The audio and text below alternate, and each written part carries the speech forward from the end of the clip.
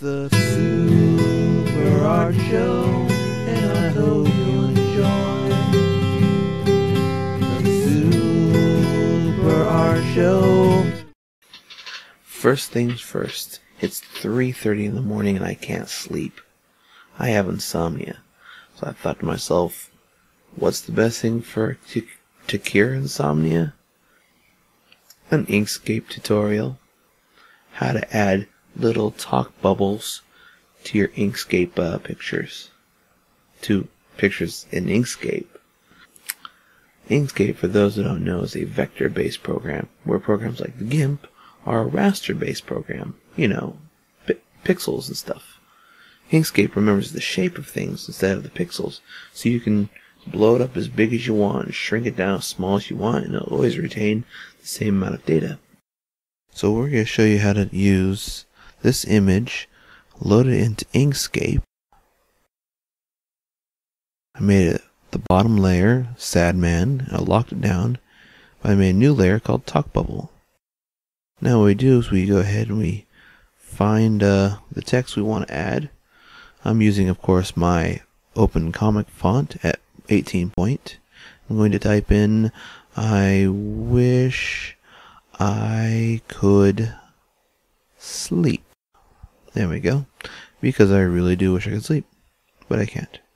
Alright, move it to where we want it. And here's the fun part. First, you draw a box.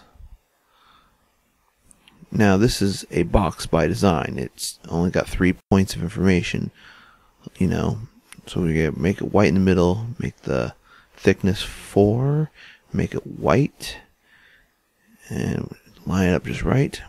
Alright, object to path. This changes it from a box shape, just a simple 4-point shape.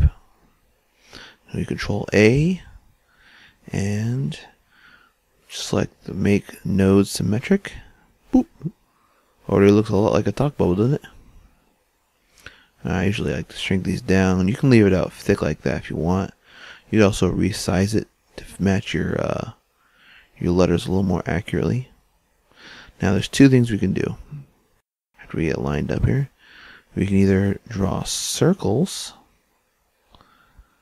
and then go to, you gotta select them all and go to path and union them, or you can use the Breezer tool right here.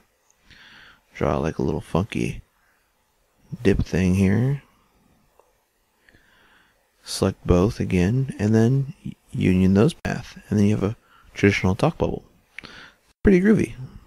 It's fun for, you know, just dressing up, whatever. Also, if you're doing comics or web comics or anything like that, that's fun too. Thank you for watching my insomnia-powered tutorial. Check out my little rants about the Mono Linux dilemma, or ongoings if you would, on my blog. Link right there. Check that out.